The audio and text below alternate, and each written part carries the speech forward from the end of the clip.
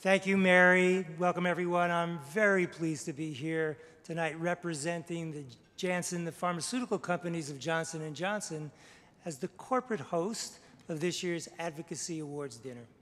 We are proud to partner with Research America and be part of the important recognition that will be given to distinguished research advocates tonight.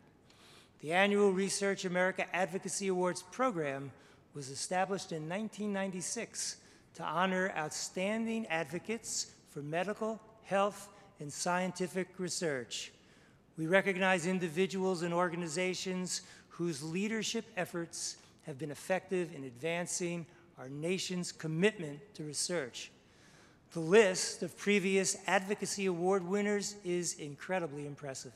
Each year, the selection committee undertakes a rigorous process to determine the winners.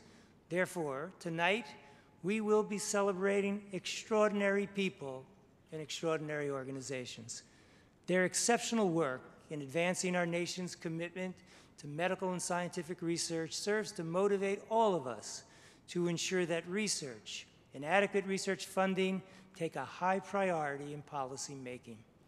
Let me speak for a moment about another high priority in healthcare, one that Janssen is currently prioritizing, because we think it's time to change or at least modify directions from developing drugs that treat the manifestations of disease to preventing, intercepting, and curing diseases.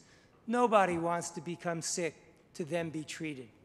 At Janssen, we have started making serious advances towards realizing this world without disease, building relevant capabilities, and focusing on initial diseases of massive global burden, like lung cancer and diabetes and others.